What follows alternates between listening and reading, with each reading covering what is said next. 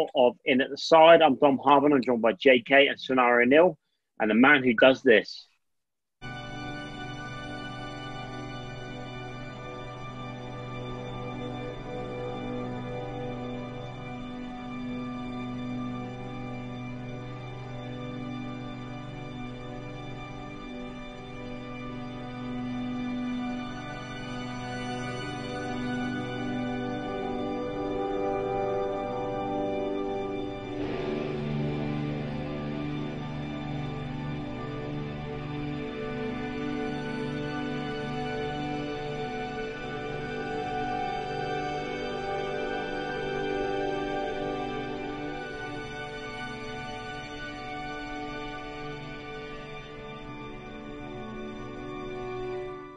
We're joined by on-screen star and rugby star Danny Ligairi. How are you tonight, Danny?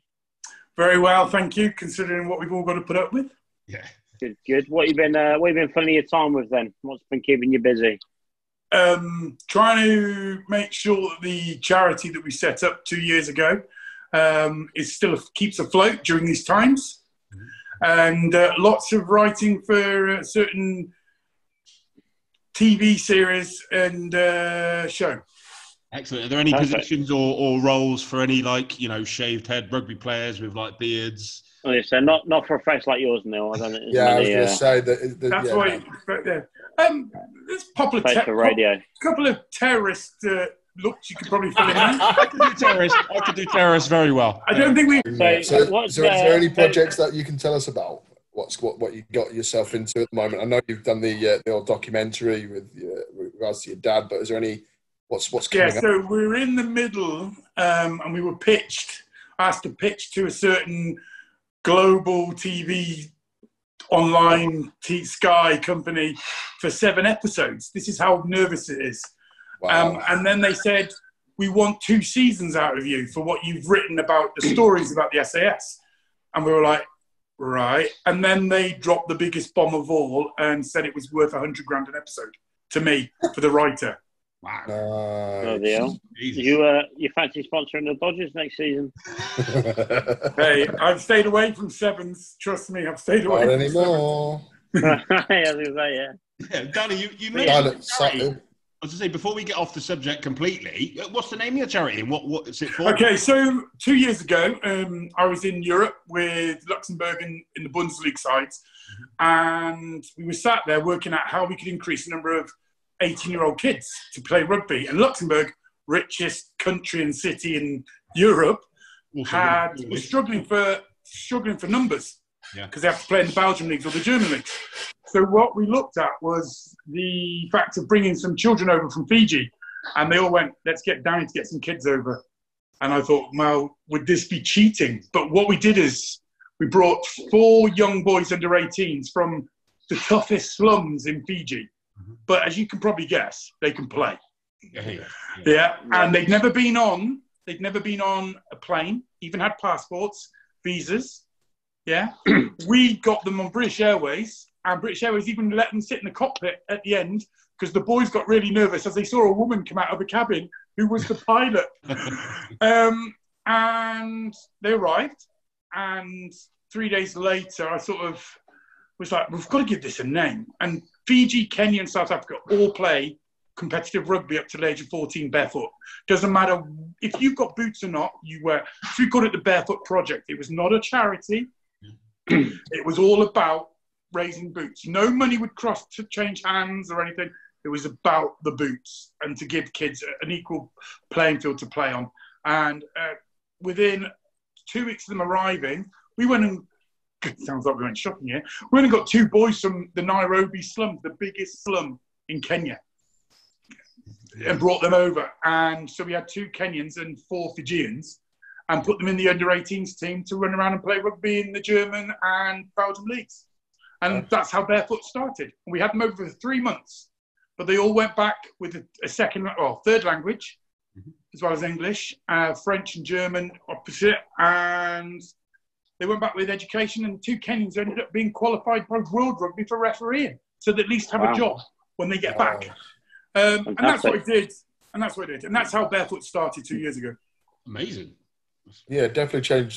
So you're definitely changing some lives in those areas where, yes, predominantly playing rugby at a good standard. So Fijians very well known for their rugby, especially in the Sevens circuit. Yeah, but they don't. Sevens circuit. Their touch is full contact. Exactly. So bringing them over, you've definitely opened their eyes into a whole new scenario, and given them not just a new lease of life, but some new. But it was cool runnings, gents. It was cool runnings. It was like cool runnings. They arrived to 6 inches of snow. What was funny was we put a shout out to members to come and clear the pitches, and Luxembourg's pitch is a 4G without the rubber crumb. Oh. So it's mint. Nasty. It's mint. All right. So these boys come over. We can't play rugby, and do you know what? Out of all the couple of kids from the club, typical, and all the Fijians and the Kenyans cleared the snow. They were jumping around in the snow. They'd never seen snow before. So they were clearing it and laughing and giggling. But it was cool runnings. I mean, they could have put suitcases on and just sat in their suitcase. We have a photograph of them all like this going. Amazing. And it was life-changing, not just them, but for the people in Luxembourg and myself. Amazing. So obviously, moving forward through your humble careers, you've been involved in many different sports. The F word we won't go anywhere near, but obviously basketball, rugby league, and rugby union. Yeah, it's. Talk us how you got into that from a young age. Obviously, I know. Okay, so you look at what's going on in the world now, yeah, and that level playing field. There wasn't that. I was a state schoolboy. Mm-hmm. I was a high school decathlete. As you can probably tell by my size, the 1,500 metres was not my event. I made sure I got the points on everything else. But I wasn't great at rugby. I wasn't from rugby stock. And I played for Worcester for many years. Played for various regional teams and invitational sides, similar to the Barbars, where all the best players from the Midlands played together. That included the likes of Moseley and Coventry back those days. They were just Division 1 clubs. And I was always give it to that kid on the wing and let him run. But the thing is, very much like me now at Sevens, I was running sideways before I even ran forwards, looking for a spot. And one stage, the whole team just stood and watched me, hand off, they say, jokingly, virtually everybody on the team before I even went forward on the opposition. So we played that. I got very caught up in the issues of the politics of rugby back in the 90s. I just didn't enjoy it. It was full of public school boys at the time. And so I went and started bouncing that ball around, and suddenly you get a professional contract with the biggest club in the UK, and you get signed by one of the biggest clubs, and you're doing MTV, you're doing videos for pop groups, Slam, Dunk the Funk, and all that sort of stuff. And then you meet stars, and it was amazing. I even had blonde hair. So now we need to go find a picture of that. Yeah, well, we won't take too much of it. And that was not because I saw Dennis Rodman. It's because I saw David James and Stan Collymore back in those. Yeah, but I looked like a pint of Guinness because the weather was bright. Any ethnicity of black ethnicity would have their hair dyed. I was just mixed race. Well, the original guy was it Wesley Snipes in Demolition Man, wasn't it? Oh, trust me, I had that. I had that. Yeah. And then people used to sing, "The only way is up." And I was like, and my intro song was "The only way is up" as I ran out onto the court and through a couple of hundred people. And then I was called Yaz. What's that about? But no, so the basketball was huge. I love the game. I mean, you play only 3,000 or 4,000 people. But there's a great story that the fact that we're on Sky Sports that night, and I'm not playing. So earlier on in that day, I decided to get a run out for Worcester Rugby Club again. You know, you're not surprised. And I got my knees dirty, didn't I? So I'm sat in shorts behind the bench, and someone just went, "You've been playing rugby today?" I went, "No, I haven't." "Yes, you have." "Why are your knees dirty?" And I just went, "Oh, I forgot to wash my knees." And it sort of became detrimental to the game of basketball that I was sneaking off and having a game of rugby because I couldn't miss it. Yeah. And then the league came in as regional and travelled north, but I was always rooted in Worcester at the time. So it was always Danny, a man of all seasons. And I just played anything, really. With your time at Worcester, we've got Marcel Garvey coming on Sunday. Did you play with Marcel at your time there at all? No, he joined when all that cash started arriving.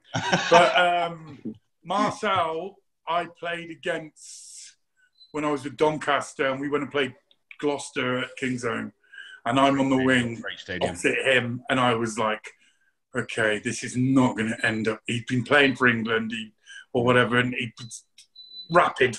So I just had to, but the side of the pitch I was marking him on was the legendary shed side. Oh, the shed heads. Oh, so I introduced Dom to that the other week. Shed. Starting January, took him to the shed, and he wasn't impressed. God. It's like the bloody shed podcast when Neil I remember tackling him. I mean, this is nothing big, nothing special. Tackling him and looking up and getting abuse. And that was just for the ref. It's nothing else. It was. There was abuse there going on, and it was just like, right, I've learned my lesson now. I'll go to the other wing. And I went to the other wing, and I was up against James Bailey. And I just thought, if I catch him, I can't let him get away. So I ended up learning WWF moves with these youngsters. But no, Marcel, bit of wheels there, bit of wheels. They both had wheels back in those days. Yeah. With sorry, you mentioned the shed. You might have guessed from my accent, I'm a Gloucester fan. With the shed, I've asked this with a couple of guests previously. Oh my God! Honestly, with all the different stadiums going on about the shed. Yeah, but do you not think of Hot Fuzz when you listen to people from the shed? Yeah, definitely. Simon Pegg was literally 5 miles. He lived 5 miles down the road from me. So there's a quick one. If you're a Gloucestershire boy, right? What's the link between Hot Fuzz and Stow on the Wold? It was filmed in Stow on the Wold. Oh, No, it was based on Stow on the Wold. Was it? Because Stow on the Wold wanted Simon Pegg wanted them to film it there with the mini train tracks and all that sort of stuff, the model village, and he wanted it to film. And Stow on the Wold councillors would not allow them to have it. Yeah. They opted for the Gypsy Festival instead, and had all the roof lead and copper nicked that week. So it was. So if you think of Stow on the Wold, that's why they went and found another town and small suburb to look like Hot Fuzz. Sorry, carry on. No, it's right. It's just a question. Was the shed the place that you hated playing in front of as an away player the most, or is there another stadium that you think, bloody hell, I'll be playing against them today? From an under-19s, 21s view, we used to play Gloucester, because Worcester and Gloucester, even though Gloucester were in the Premiership back in the 90s, Worcester would be full of the boys. Yeah. And you just hated playing at Gloucester because it would just go off. And I wasn't a fighter, and I get criticised so much for being that person. But I said, you know what? If it went off, I'm the one they're going to throw off the pitch. I wouldn't be able to get away with it. And I don't fight. But you just didn't like being on that side of the field. Mm. You know, if you caught the ball from the 22 and you ran to the right and you're facing towards the original club building, you just didn't want to slice it. You didn't. It was that 16th man. There was no referee issue, and you just get abused. And it wasn't nasty abuse; it would be heckling. Yeah. And then there's nothing worse than the stand of fans that don't know the rules of rugby and just. Dom, you got some of the but it was like knowledgeable Gloucester fans. Yeah, but it was like something like Jeremy Kyle's green room. That's what the Shed fans were like. I mean, I could count 22 teeth, and that was in the whole of the shed. Oh, wow. Love that. Yeah. I've had two experiences. That was enough. But then ladies and gentlemen of Gloucester, when I go to Gloucester, if you need Danny Ligairi's address. Yeah. But you know that, guess who's the lead ambassador for Barefoot at the moment? Who's that? Ollie Thorley. Yeah. Ah, yeah. But he's amazing. But you've got a few top names following now, haven't you? Yeah, well, it's not following. They're all helping. As in ambassadors, and they're part of it all, haven't you? Yeah, we've had some good ones and some not so. Yeah, but Barefoot's about second chances and opportunities. And Stefan had a problem last year, but he'd done amazing work. Stefan Armitage was awesome. Yeah. And he flew to Kenya off his own back, got to see giraffes and elephants, went into Committee maximum security prison. Bloody hell. terrorists, murderers. I was coaching rugby and took them boots for me, paid for everything for himself, and then went off there. That's the difference. The difference of Barefoot's charity and everybody else's is that they don't get paid. They do. We find Ollie Thorley's been amazing. Sign jerseys, raises money, does a video. He's just been perfect. Yeah, that's good. So get behind you like that, it could be really, give you a kick up the backside, showing you doing the right thing. And if everyone else is working as hard as you, then it's going to fly. I mean, like you said, it's been going 2 years already. So, it's 5,000 pairs of boots we've raised. Nice. Travelled over 100,000 miles. 4 sports, 3 countries, 2 continents, 1 opportunity. Nice. You've been practicing that, haven't you? I can see it on a shirt somewhere. So following, obviously, follow on from rugby, sport in general with yourself and everything that you've been doing for the Barefoot in the last couple of years. Obviously, you've had something a little bit different happening to you recently. Obviously, your documentary, is it Finding My Father? Finding My Father, which is about me finding my real dad, who's also already got your colleague's name already. Now I've just texted him. So obviously, Ilasoni was former SAS major. See, the senior, the first Fijian in the SAS. Wow. How was it? Obviously, we're a big mental health charity, and we're not the charity, but we do. We're an advocate of marshalling men's minds down in Gloucester. Now, obviously, mental health's a big thing, and I can see there must have been some turmoil through that documentary with you. There must have been some very mixed emotions going on. Obviously, I've got goosebumps now. Even you just bring how did you kind of combat? How did you get through that to get through the documentary and obviously get to the end game, which was meeting your father?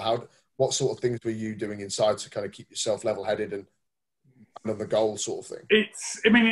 If we go into the Fijian culture, and you know that as players, as rugby, that it's the cultural aspect and the tribal and the war aspect is in there.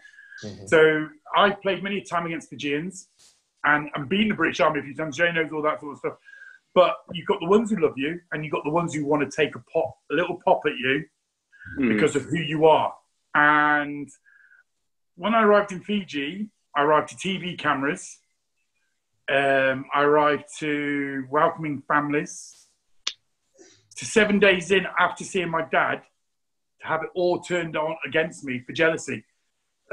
Family deciding to have DNA tests. Family demanding that we do that because there's islands, there's an airport, there's land, everything's involved. It was like coming to America, but reversed. And as a rugby player as well, I was doing stuff on TV with Samurai Bai and Fiji Rugby Union, the president of Fiji, the prime minister, meeting them and talking about what I'd achieved with Barefoot, to just having that in the back of my head that who my father was. And I mean, last year we filmed towards most of it, and then we did some more this year. I mean, to find out your dad was the first Fijian to join the SAS. Yeah, it's amazing. To pass selection. To run up Penny Fan, which everybody talks about, the fan dance. To be one of the leading DSs in the SAS.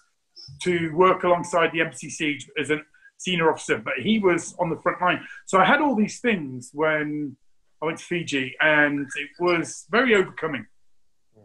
And Jay, it's like you said, it's all like you have to wind your neck in. And politics kept me out of Fiji rugby in 2002. And it was only because of my dad, because there was military coups and everything like that. Dad had bodyguarded Princess Di. He trained all the counter-terrorist teams in Ireland. Trained the Germans, the Israelis, the Kenyans, the South African Special Forces and the police, the Americans. But all that was on my shoulders when I arrived there. This year, when we did the final bits, it was just emotional. I didn't stop crying. I just didn't. And you just realise that your responsibilities as a senior person in a village that looks up to you. My nephew is one of the best rugby 15s players in World Rugby Fiji, and Norman and Ligairi, who cost Jonah his test place. The last time we saw Jonah play for All Blacks, he was played against Norman. Although they won, Norman did him 3 times, which showed Jonah his fault, sadly enough. Mm. But you're expected to be person, and I wanted acceptance. You know, it was like trials for a team. You could be the best person on the field, but you have to be accepted by the coaches and the people around you to get on in the side. Yeah. How did it feel like? First of all, finding out your father, and then B, finding out obviously he's obviously a fantastic man who had accomplished masses and masses over his lifetime. You know, how did that feel? You know, how did that sit with you? I don't know. Did you feel proud, or I do, and it's like on today's the VE Day and stuff. You have to think back of what they did for the British forces. I mean, there were 212 Fijians. I mean, the series we're filming, it's between Netflix and Amazon at the moment, wants involvement, and it will be based on all 7 of those Fijians that joined the SAS. Yeah. And Dad was the first, and each episode will be based on them. So the way that I've looked at celebrating and understanding it is actually filming it. But I've written and researched everything. There's even going to be a bit of rugby in the series as well, a bit of love. You know, imagine a bunch of islanders with alcohol. You've all witnessed that. Imagine that in the 60s, in brown suits, flared collars, never had a suit before. A bit like Dolomite is my name, but with rugby thrown in as well. And I mean, I heard one story about my dad which really influenced me. They were playing rugby somewhere, and you're talking the 70s, right? And Dad was playing, and what we found out was they're all in kit, and Dad stands there in his military trousers, with tucked in his socks and his training shoes. And they're just like, what's Ligairi doing? What's Ligairi doing? And at the end of the game, everyone else's knees are ripped to pieces. My dad stood there just going, winking. You know what I mean? Just winking, because he played in his combat trousers. He didn't care. He knew about it. He was there. And so you've got to think back of, okay, what influences my English father who adopted me, amazing businessman, amazing opportunity. And then you got my Fijian dad. I mean, when I walked into the Defence Club with the Prime Minister and the President there, I mean, this is the government having a beer, like in a working men's club. Mm-hmm. And they both went, he's definitely Ligairi. Look at the way he walks. But I'm 3 inches taller than my dad. Yeah. So you've got all this expectation on your shoulders. But as Jay knows from coaching and playing, that it's sometimes you've actually just got to hold back a bit. And view and everybody else. With these roles that you're writing, obviously, and the documentary you're doing about your father's career and meeting, did you ever consider going on the SES Who Dares Wins program to do a bit of research? Oh, that would be mental. Behind the line? I met Ant 2 years ago, and he was like, "Yes, brother." So I went, "I'm Ilasoni Ligairi's son." He went, "Oh, all right, bro." Yeah. Yeah. Can you imagine Ant putting a bag on Danny's head, knowing who his dad was? And No. Yeah. I know your family. Jay, a sack. It'll be a sack. Yeah, it's a sack. Sorry, it's the woven sack on his head. A proper sack, because my head's so big. Yeah. I just can't imagine it happen, being sat down in a room just going, I fucking know you. Yeah, but the issue that I've got is that I get pulled up on stuff, and I'm not an expert in the SAS, but the research I've done and what I've heard about from my dad and the guys who did the Embassy Siege, the Mirror Bats, the IRA stuff, all that, they don't shout at people like you see on the TV show. No. If you follow what else people are saying, they're like, shouldn't ever shout at somebody, shouldn't do this, shouldn't do that. And that's what's going on. And so I watch it, and one story I heard was the guy was on selection and he was getting to the final RV point, and it's snowing and it's freezing on top of Penny Fan, and he's thinking, right, I don't need shouting at. As he turned there, this guy turned around, pulled his mask down. I went, keep going, son. And it was my father. He said, out of all of them, to have him say, go on, you're there, was the most motivational point to get there. And that guy was in the Embassy Siege. That guy was involved in other stuff. Falklands. It's amazing to find out. And that's probably totally opposite to me, because Jay's seen me coach and play. I'm like the biggest joker on the rugby field. We could be losing, but I would still make a mock of 3 or 4 players for a big guy throwing one-handed passes. But my dad would never be like that.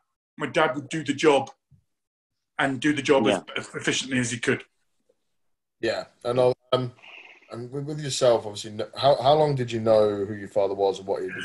Was it a as a kid? 1988. Were you even born then? No, I was a year off. I was 4. I was born in 96. They don't have any birth certificates in Gloucester. They don't. It's written on the back of a pig. It's written on the back of a pig and stamped by the mayor, who's also the village idiot. And runs the post office. That's right. He runs the post office. You got him. Any luck with catching them killers then? So that's what he said.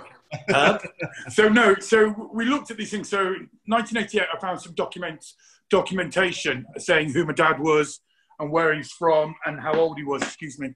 So we were looking for some documentation on who my dad was, and I found a piece of paper hidden in some drawers when you're not supposed to be going for your parents' drawers, and it was hidden underneath. And what we did was we looked, and it said son of an SAS person, and it was like, this is why my English parents had sent me to watch army shows, when they do like the tattoos and tank shows and old World War II machine, all that sort of stuff. I didn't know. I'd even been to Army Cadets and led the embassy, did the orienteering courses. And I was leading teams. So I didn't know all this, but it sort of made sense. And it didn't say what nationality I was. Fast forward 6-7 years, I'm on a speakerphone, and I don't know because you're not old enough. They used to have cardboard passports, which for 1 year you'd have, but you could go to the post office and get your post. Folded ones. Yeah, cardboard passport. Is that what you got for being from Germany? Is that no, because it used to be around the times where, because even though I was a child, I used to be able to go on passports. You'd have a cardboard passport, wouldn't you? So we had to check on I wanted to check on, because it was for basketball, my ethnicity and everything like that. So we're on speakerphone, and I contact my biological mum. So I'm in an office in Worcester doing sports development, sporty as usual. And I'm on there, and she said, so hi. She said, hi. I said, I've got to apply for my 10-year passport. And I said, I need to know my dad's biological background. And she went, you're Fijian. And you could have seen everybody in the office going, that's why he runs around with the ball in one hand.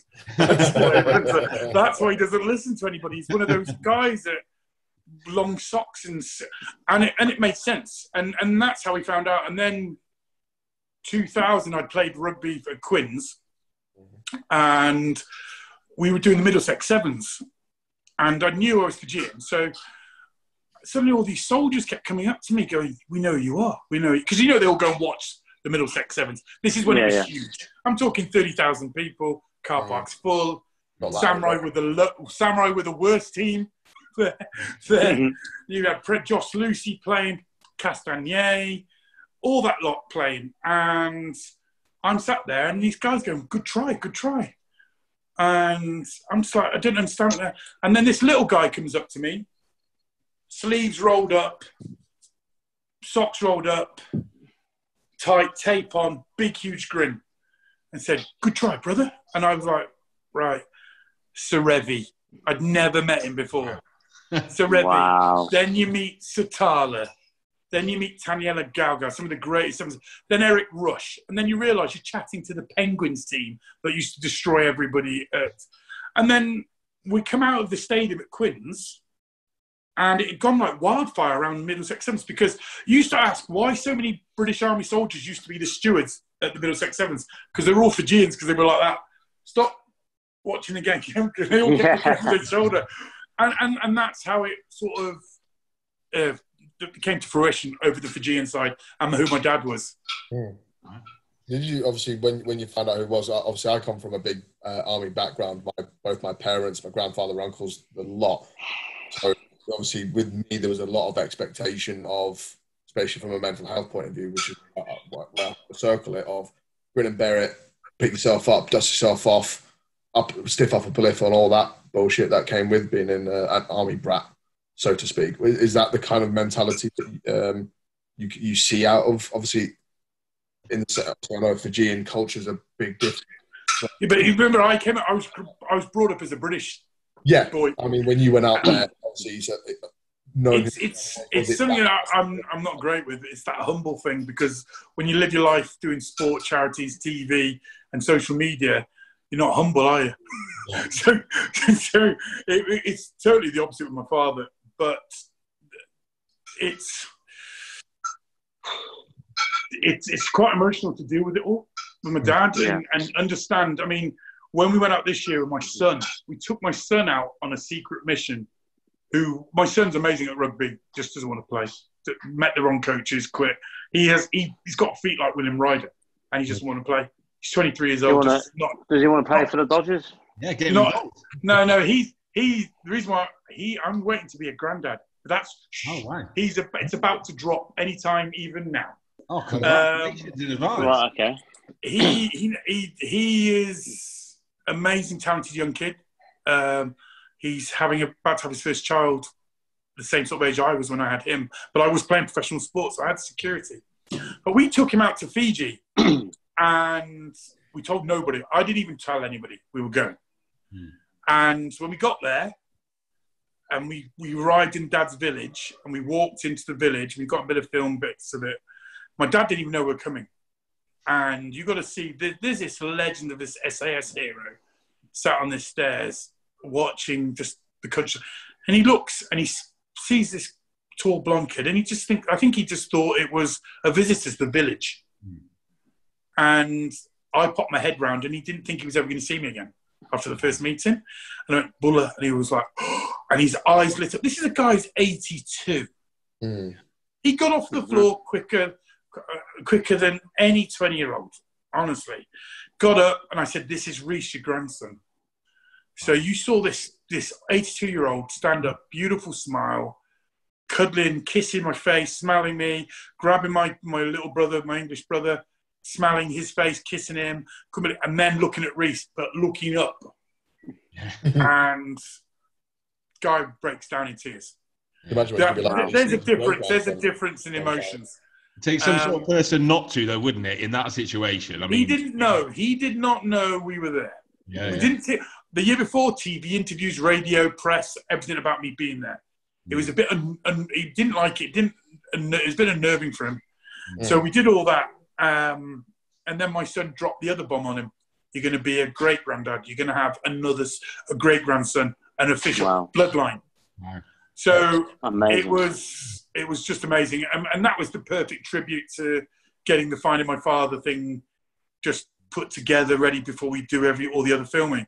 But when he shook your hand, Jay, his hands are bigger than mine. Wow. Jeez. Yeah. No, you want to mess with then? Even no. Yeah, but given the fact Danny's got hands like shovels. Biggest handoff and the biggest ones around. Yeah, but what I'm saying is that he shook my hand, and I was like, oh my God. And he's still firm grip and bigger. He shook my son's hand. My son's got massive hands as well. But my little brother shook his hand and went, oh my God, how many people has he killed with them? And we were like, we all stood back and went, ooh. But he wanted to come for a walk through so when you see Moana, have you ever seen Moana? Have you watched it? You know when they walk through the village and everybody's got a job? That's what they talk about. Yeah. This was like my dad. People are there carving. People are there doing trees and vegetables. He wanted to come with us. And I was like, whoa. You're 82. Sit down. And that was it. But he's still active. Still works with the kids playing rugby. Still helps raise children there. Helps the village. We've got the largest village in Fiji, one of those islands. 87 houses, airstrip, everything. But no, it's something when you look at because he always put his family and his job first, and rugby came third or fourth, they say. Yeah. Danny, you've played a lot of sport, but I want to just switch over to your acting career briefly. Yeah. Obviously, we've all seen you in Taboo. I'm sure you did a lot of other things as well. How did you originally get into it? Was it something you always wanted to do, or he got lucky? So you can. Hey, what's your name, Danny? I'm asking the man himself. No, he got lucky. No. I mean, Jay knows. I'm coaching rugby as usual at Richmond's Old Deer Park. And this dog runs across the middle of my rugby session. And this is Richmond I'm in charge of. My kids are undefeated. I mean, Callum Circus, people like that who've gone on to play England Sevens. All the kids from the private schools and state schools got a bit. And they're all stood looking at me like, and I'm like, what's wrong? And they're like, it's Tom Hardy. I went, what? The England back rower?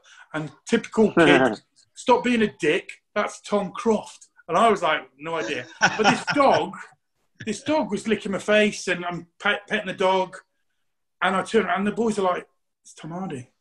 And Tom Hardy turned around and said, dogs know good people. And they did actually do, you know what I mean? They warm to people. And then it was 2 days or 3 days before Rugby Rocks.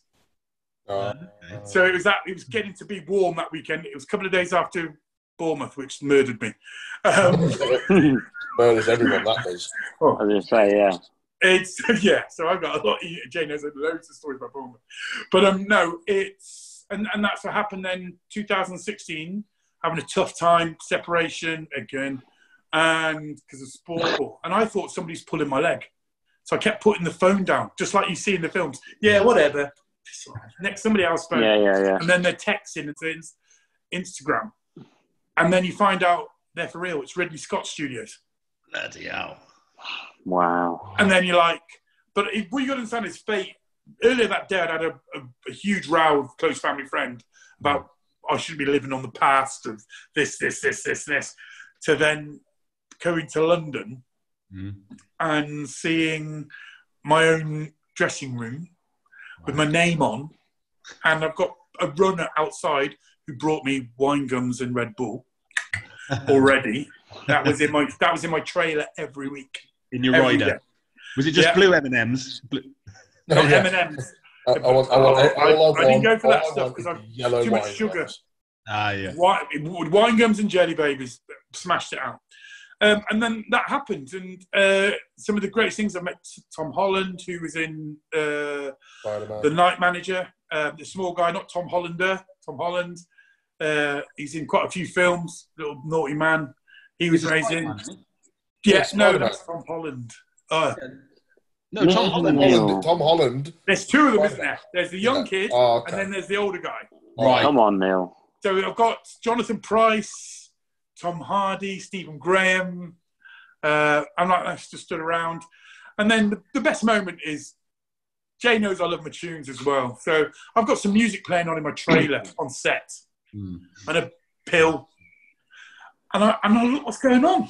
And this big young kid who's on set sat talking to me, and he came and chilled out and chatted to me, and I gave him some wine gums and stuff like that. And then knock at the door. He comes on the bus on my trailer, right? Comes, sits down. He goes, "Oh, this is my dad." And he comes in, Andy Serkis, bloody hell, Gollum. I'm like that. Okay. I have no idea what's going on here. And people were saying, so how long have you been in this acting business? Amazing tattoos, amazing hair. And they found out that I designed all that stuff. And they were just like, great. How long have you been in? And I'm like, 2 weeks. And your main cast? Oh, my word. And there was like people there been studying being actors 20, 30 years, and I'm on main cast credited. And it was an amazing experience. I mean, we had lines. We scrapped them because I turned around and said, well, hang on, you've just colonised Fiji, Tonga, Samoa. Nobody's going to have an accent. You're not going to speak like a Kiwi or a Maori, am I? Yeah. So I just said, to make it easy, I just said I'll be a Polynesian Wookiee and just say nothing. And that was it. And it just went on from there. We finished filming. 6 months, even coincided with Bournemouth. It was awesome. And Manila Tens and Hong Kong. What else did it coincide? So you can imagine me milking it when I got to those events. Obviously. You might as well. So no, and it was that, and then we had offers of loads of other films from then. Amazing. Well, as I say, Amazing. I did drama and theatre studies at school. Always, Neil. It's not going to I'll happen. send you my headshots. Not going to happen, Neil. No, yeah, but remember who my dad is. That's the only headshot you're going to get. Yeah. Oh. Well, the thing is, I'm in Hereford as well, so it's not far away from where I used to train. So where are you? You're not going out tonight to the pub, are you? Not to the pub, no. Can't go Right, we've got downtown on the buzz because the buzz ain't running. There's no trains to Worcester now either. No, I know. So no, the TV stuff's been amazing. So experience. So we had inundated with links for sport coaching and national teams jobs, to Equalizer 2 to play a nasty bad man in that. I think they're starting to stereotype me. Game of Thrones. Nice. Game of Thrones. Yeah. And it was not. This is casted position as a main actor. Probably clearly going to be a Dothraki, wasn't I? Nothing else. The Kursk. I'd already signed for 2 movies in America, but didn't turn diva. But it was just like they were taking too long to agreements, and they give me all the credits on IMDb. But I mean, it was amazing. And then the biggest of all was 2018, where I don't know if I mentioned that you get a phone call to say, "Can you be in London tomorrow?" They like you, and they're like, "What for?" They want you to be in Bond 25 as the new henchman. Wow. So I had to go to London. Yeah. And he said, there's a twist to this as well. I said, what? You've also got, and you've been shortlisted for this, to play The Rock's brother in Hobbs and Shaw. Nice. So I made sure I was hench, massive. Did to London, moved on in hench is cars. such an underrated word, isn't it? What? Hench? Hench. It's a bloody brilliant word, that. No, but I was called Mr. Hench. Podcast, mate. Called Mr. Hench at school. I was called Mr. Hench at school by my kids. They'd come to the PE office and say, "Sir," and all the other PE teachers would look around and they went, "Nah, Hench, sir." So the Hobbs and Shaw, and I lost out to Roman Reigns. Yeah. And Bond, as you know, Danny Boyle stepped down, so they changed the scripts and storylines and stuff like that. But it's been amazing. So we just focused on the documentary since then, and the 2 films that we're in the middle of writing off for the TV series. Brilliant. I just want to bring it back to a bit of a situation I've been posting to a lot of our guests recently. As a result, these guys call me Scenario Neil. It's not a name I like or... It's better than Tatum O'Neill. Well, it's better than what, sorry? Tatum O'Neill. Well, that's female. Yeah. True. Right, well, I've got a bit of a scenario. So it's a lockdown and rugby-based question. Right, so you're on lockdown in 2 weeks. For 2 weeks, sorry. In a little flat, right, with someone. And it has to be someone you either played with or played against in your career, right? Now, out of everyone you played with or against, who would make it an absolute living hell? Who could you not survive 2 weeks with, and why? Have you ever met Islanders? We're all scared. I think another Polynesian the same size as me. Yeah. I think that'd be a living hell. It must be. I mean, my brother has to shop in Gloucester to get food for me because nobody will have food. I mean, he comes back. But no, a living hell. Not many players scare me, but some stories of people like Epi Tyone used to play for Quins.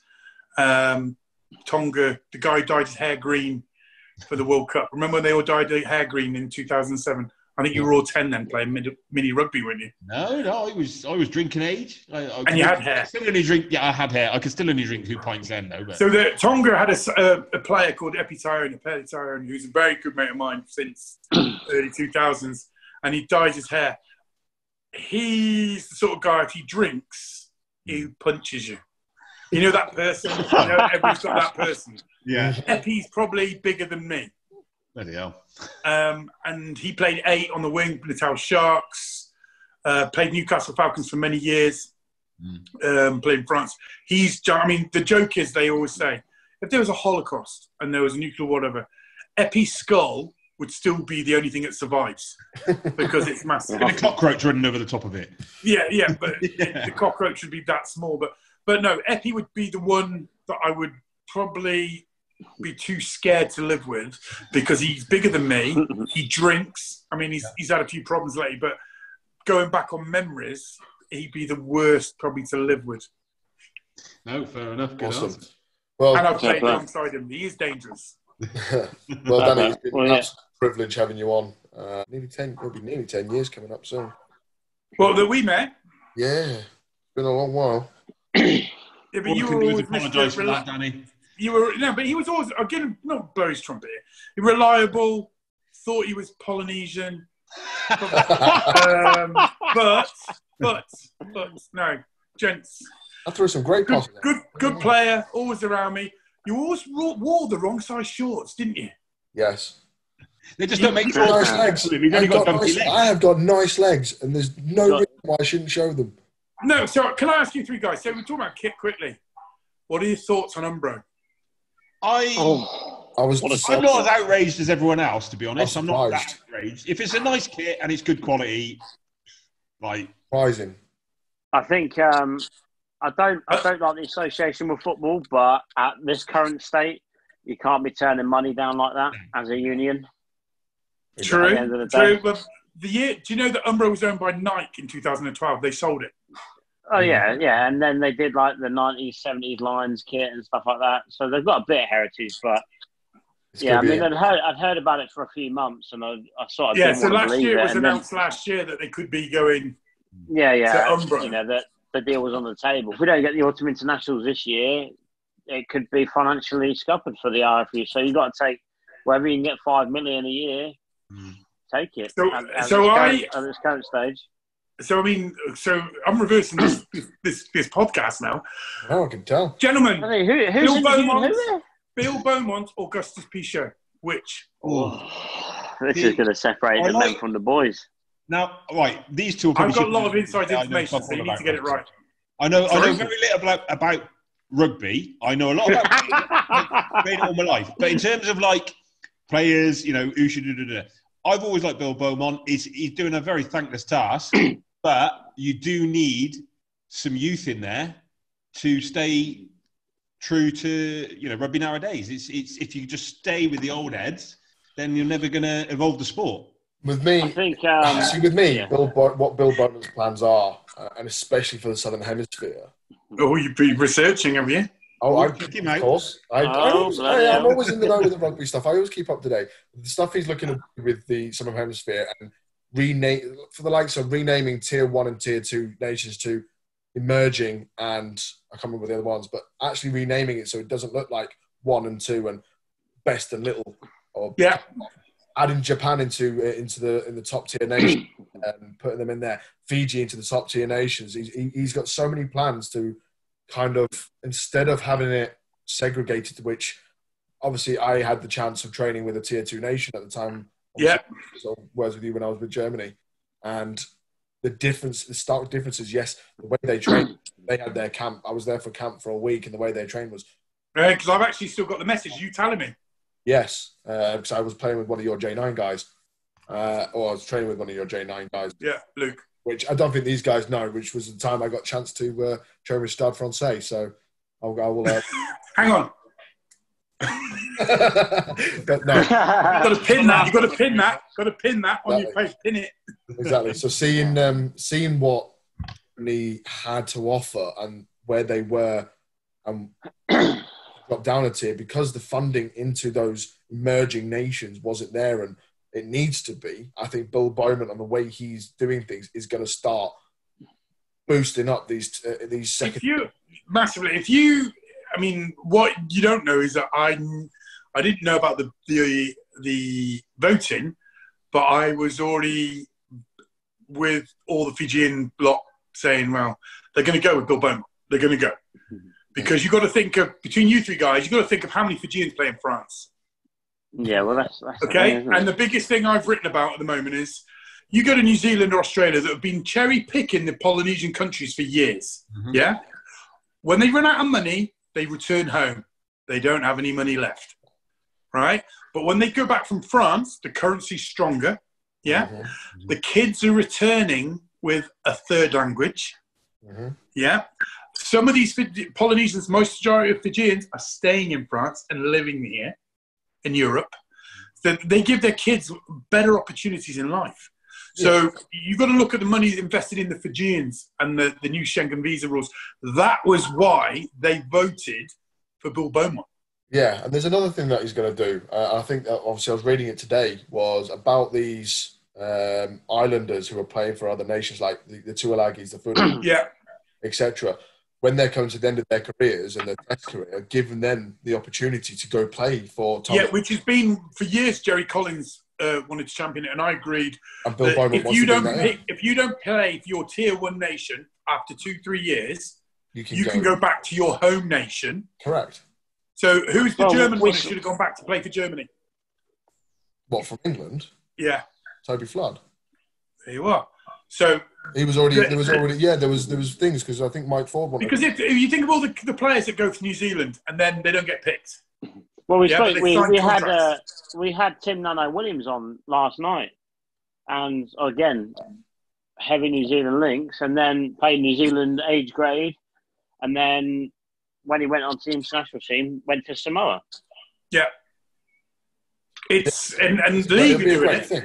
It's the only way to give it equal level playing field. I mean, look, I was with Tonga Rugby League, wasn't I, for the World Cup? They all left New Zealand to play and Australia to play for Tonga. And look what a powerhouse they are in league. But what I was saying is that it was all, it's not about a money thing for these countries. It was all about the opportunities of representing their own countries again, as well as a big. I mean, Samoa and Tonga need Fiji because Fiji's brand. I mean, if you talk sevens, you talk Fiji, don't you? You talk Olympic style rugby, you talk Fiji. You can't, and every kid can play the same as what you see on the telly. So when this voting thing came around, we were watching it not just for seeing what the vote was, but for barefoot as well, because we do a lot of grassroots stuff, and to see the opportunities combined with what this new opportunity is coming around, we could do so much more for kids in France and in England. So no, that's why I asked you three. What are your thoughts? Because I was all in favour of a bit of a change in the guard, really. Is it change or correction? There's a difference. Well, that's the thing, you know. I think rugby has had a bit of a habit from grassroots level, and especially from where I sit in the UK, from grassroots level, of being run by the old boys in blazers type thing. Mm-hmm. I said that once, and they suspended me. Correct me if I'm wrong, but I think rugby as a product, especially in the UK, you know, the amount of money some players are getting paid isn't warranted for the value of the product. So you got like some of the Sarries boys, the Toje on 750, 150k. You know, no one's making that money back in the Premiership to warrant one player's salary. Very right. You know, I was all for a bit of change of the guard, but again, I don't think Bill Beaumont's you've got to look at. Augusto Pichot was playing in Richmond. He's got a lot of friends in Bristol. Yeah, there's no addition. I always agree with things, but then you had to look on the present and the future prospects of what the Polynesian countries get, which is what swung the vote. New Zealand and South Africa got no votes from the Fijians. They swung it all the way the other side. And, you know, you read into all these reports of, you know, short-term promises for New Zealand and Japan and stuff. And, you know, Japan, don't get me wrong, Japan had a great World Cup. But you take out all the islanders, then what? Realistically, at this moment in time, are they a Tier 1 nation? Well, I'll give you all three of you to think something now. Japan, Fiji, new organisation of the Six Nations to be like the Championship in 2021. There's something to think about, isn't there? Because you know South Africa have already applied, haven't they? They're on about shifting the tiers around for Six Nations to be similar to what the Championship is, because there's no financial gain.